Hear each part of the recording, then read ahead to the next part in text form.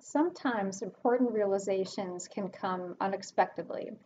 And the moment that I realized that my brain is sort of programmed differently than others as a result of being the child of an alcoholic came while I discussed with coworkers a British romantic comedy.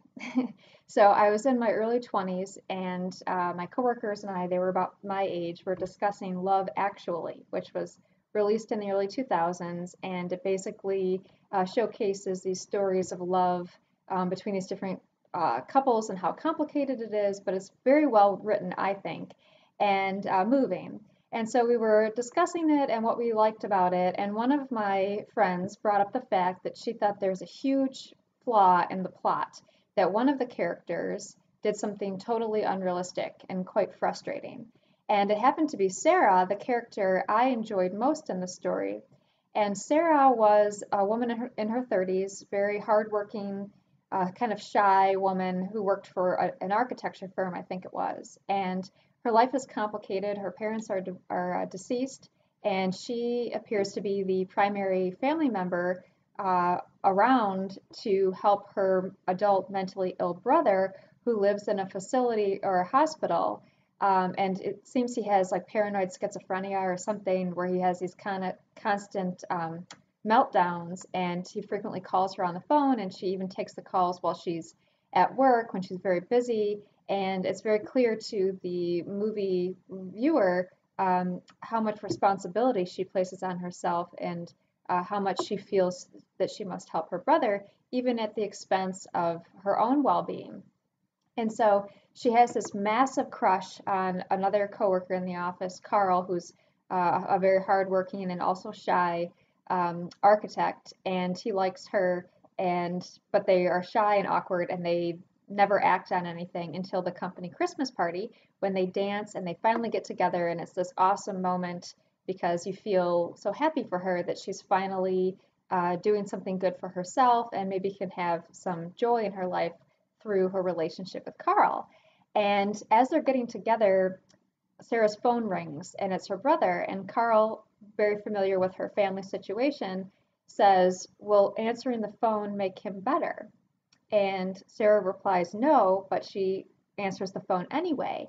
And of course, it's this terrible situation, and she needs to leave and go to the hospital. And you can see Carl is really baffled by this behavior and maybe hurt and angry that she again chooses her family situation, even though she can't cure her brother, because she feels so responsible for him and knows that her presence or her involvement, she believes, is helping him, helping her brother.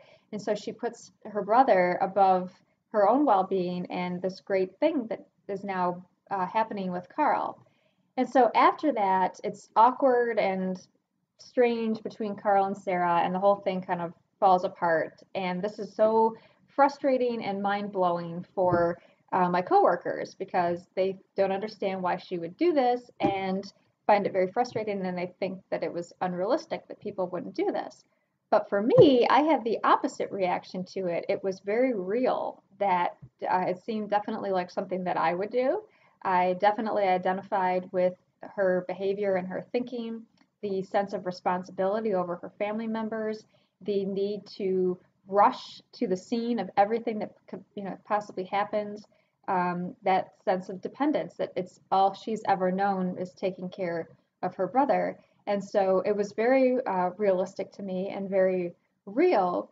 And I spent a lot of time thinking about that, my reaction versus my coworkers. And I realized that it is entirely tied to the fact that I am an adult child of an alcoholic, that that's exactly how I thought and behaved as a child, as a teenager, and as a young adult. So in those years, around the time I was having that movie conversation, I was, in the thick of dealing with my mother's alcoholism, where she was in a really, really bad patch of her roller coaster ride that is alcoholism. And in the middle of the day at work, I would be gripped with fear. I would be sick to my stomach because I'd find out that my mom was wasted at home. So I would be worried that she would drink and drive and kill someone or herself, that the house would burn down, that she would do some other destructive thing as a result of being drunk. And I work in the creative field, so I think obviously this, worry and anxiety that constantly blanketed me was affecting my work and certainly my well-being. I never had a real sense of serenity during that time. And I didn't talk about it much, but those who were very much in the loop about my family situation, I know that my behavior seemed like crazy. Like, why would I get so worried that if my mother drove and killed someone, that would be her fault, that it had no connection to me? Yet it felt that I was responsible. It's my mother. I should be able to fix her. I should be able to convince her to get help. Therefore, it's my fault that this terrible thing has happened. That's how my brain is programmed. And in my 20s, I thought a lot about that. And I remember having a conversation with a friend, and I told him how I felt really kind of messed up, like a screwed up person, because I think differently. I have these anxiety and this sense of responsibility beyond myself, and that other people don't have that who maybe didn't grow up with an alcoholic parent or in a dysfunctional environment. And I just feel messed up. And still do, right? Still a battle, even though I'm a work in progress. And he said something that has really stuck with me, and I try to remind myself of that, and that is, um, you're trying to reprogram your brain from how you were trained as a child, that you were always walking on eggshells, ready for the next terrible thing that would happen, that you had to react to and try to solve. So it's only natural that that programming would then carry over into who you are as an adult.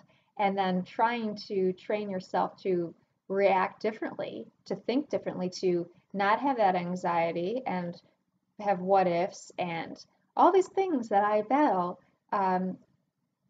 is going against the way that my brain is set to um, operate. And so that makes it a very monumental undertaking. And it takes a lot of courage because it's super hard.